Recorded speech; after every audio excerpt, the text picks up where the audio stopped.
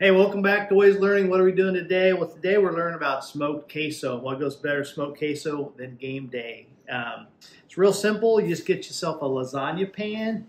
You're going to want to get 2 pounds of Velvetta. Don't cheap out and get the cheap stuff. Get Velvetta, the name brand. I get the Queso Blanco, the white one, but you can get the nacho cheese. Then you're going to add in 2 cans of Rotel. You can also get them with roasted or smoked jalapeno if you want to dial it up, or habanero even. But I just go with the Rotel.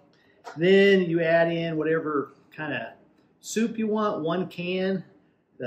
This cream of chicken, what the Cubic family also calls gravy.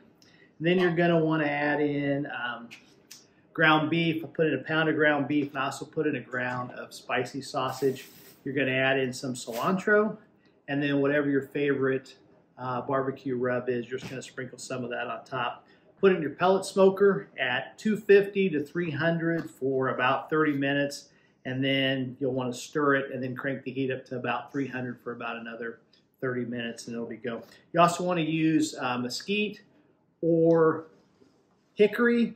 It's not going to get that much of a smoked flavor in it because you're not cooking it for that long, so you want to use those that kind of have a little bit more smoke taste. And that's it. It's pretty simple, but it's a great game day treat. So it goes great with chips or whatever kind of dip you want to do. So we'll put it on the smoker.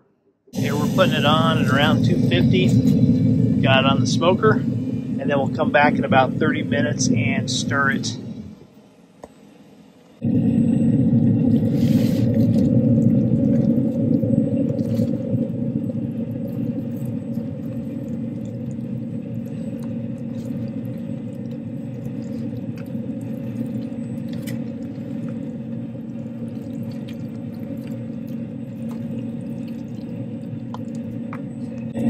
So now we got it all stirred up.